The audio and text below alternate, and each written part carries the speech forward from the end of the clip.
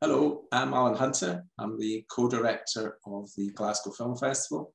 And I want to thank you so much for watching Her Way, Femme du Monde, and to remind you that it is eligible for the Audience Award, sponsored by Caledonia and McBrain. So please vote, because it means a lot to the filmmakers. Talking of which, I'm very pleased now to be joined by the brilliant writer-director of Her Way, Cécile Ducrocq. Hello. Welcome to the festival. Thank you. I was going to say you've had a substantial career, short films, award-winning short films, TV that people will know and love, L'Opéra, Call My Agent, J'adore le Bureau. I just wondered, has it always been an ambition to make a feature, or has it just been the right circumstances now? Yeah, it always has been a goal. I mean, I start writing for TV and doing my short film at the same time, because I like to do both. First, writing for TV, it's more relaxing because it's command, so it's not my subject. But Sure. now with the opera, it's my TV show. But before, when I was working for the Bureau or Call My Agent, it was the idea of other, and I just wrote several episodes. So it's nice because it's not, I mean, it's not my story. For example, for the Bureau, as a spies, it's not my kind of cup of tea, but that's why Eric Rochon likes also, because he likes to work with people who don't know so much about the spy, but it's another story. So yes, it's always, and when I start to do short film, I like it. So of course I wanted to do it more and to do a feature. Femme du Monde is based or amplified from the short that you made, Back Alley in English. And I wondered what it was about the character and her story and the subject matter that made you want to return to it for Femme du Monde. Yeah, it's because I had a lot of things to put on that short, and it was too much. The short, it's about this woman, prostitute, who's struggling with the globalization and the fact that suddenly Black prostitutes are coming and taking her job. How would you say, la concurrence? Conquering? The concurrence, yeah. And then when I did the short, I met a woman, a prostitute, who talked to me about her son, sorry. So suddenly I thought, wow, it's, and I just had a children's too. So we talk a lot about that. And I thought it was very interesting, but it was too much to put in a short film. So, and because although I love to work with Laure, we're getting well together. So after the short, I had the idea to do it longer and to develop the story and go further. One of the things that I really like about Marie is that she's not a victim. She owns what she does. She's not a tragic figure at all. And in terms of approaching prostitution, what were you trying to do in terms of how you confronted the subject and how you avoided all the cliches that there are around it?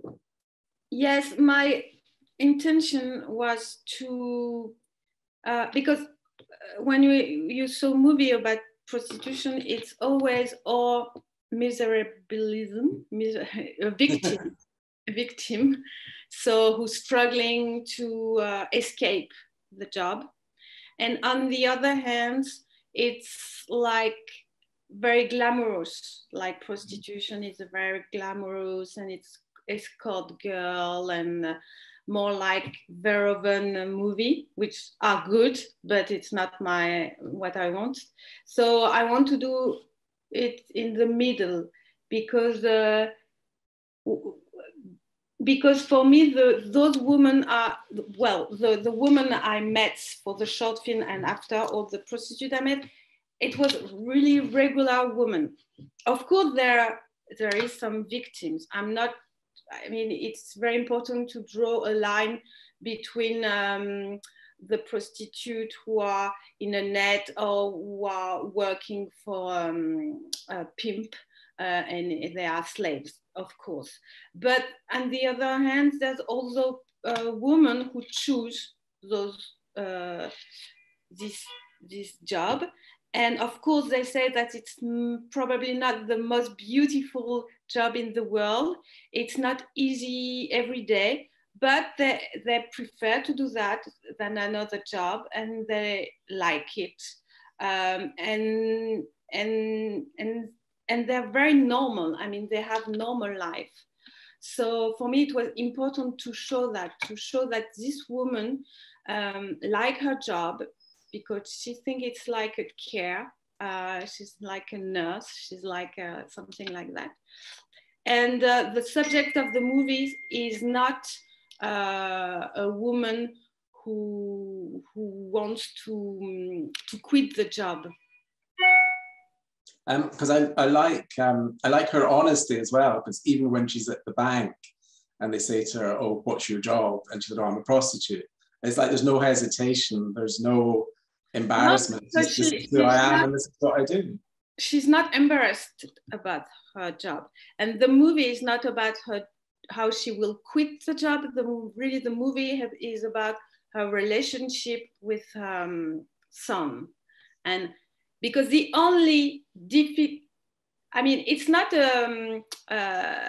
it's not like every job. I can't say that it's normal job, but the only difference is with the children.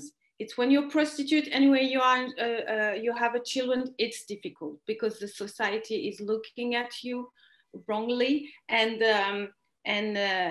so there's a problem with your son. I mean, her. And was Laure with you from the very beginning in terms of developing the script and the character and the story you wanted to tell, or do you create it and then she comes in and? We talk a lot because she's also very interested about this subject, and she read a lot of things, and we met some girls, but she didn't wrote with me. I developed the character by my own, but we really have the same point of view on the subject, so it was okay. And it is very much a mother-son story. So casting the son is almost as important as casting Laure. And Nissim Renard, I thought was excellent because his performance is very believable, and the character is just so annoying in his lack of motivation and stuff like that. So how difficult was it to cast that role, and were you casting him with Laure? Was it to see if there's chemistry between them, or? I did a big cast with my casting director, which is specialized in children. And because of the COVID now, we receive a lot of tape from everywhere.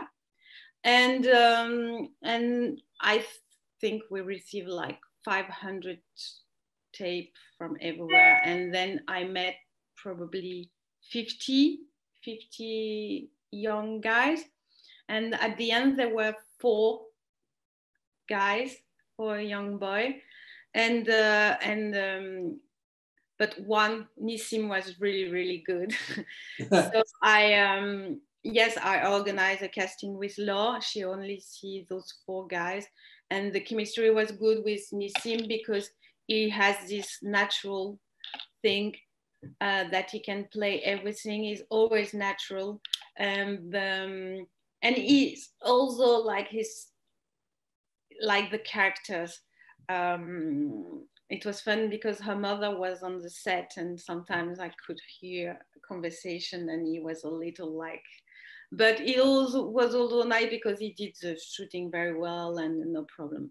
So and I like Nissim because he's playing very well, but also he has a very cinematographic face.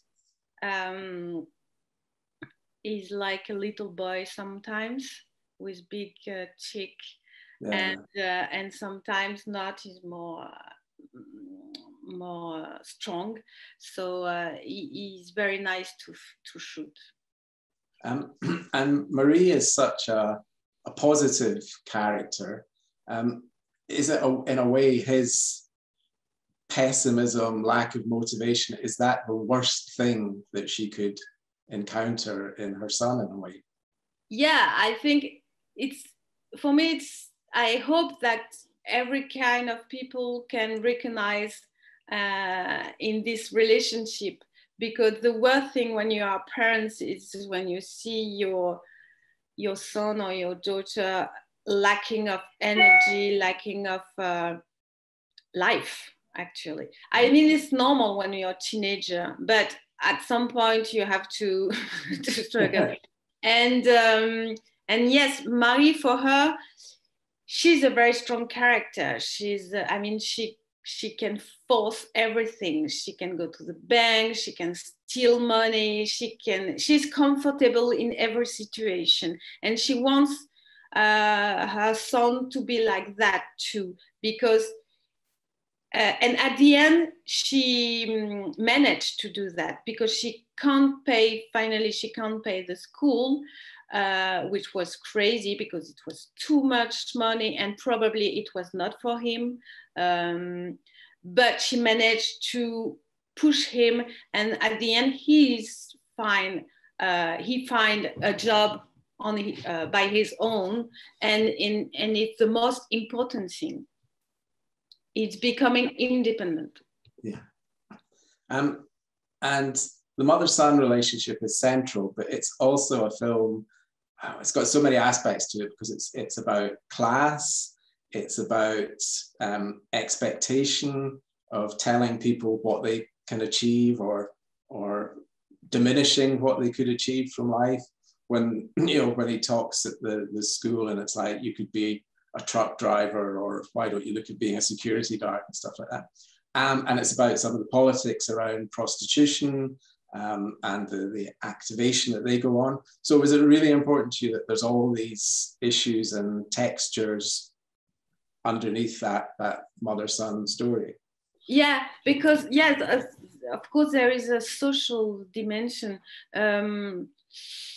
Because she refused, because she's prostitute, that her son has to pay for a job, and she refused because she's a prostitute that her son is going to be a truck driver, even if he don't like to do that. So for her, it's very important. It was very important for me because I think the inequality between people is very important at the beginning at school, and sometimes the frontier is on your mind. It's this guy, Nissim, Adrien, is not going to do the best school because he thinks he can't do it, and that's the most sad thing in society.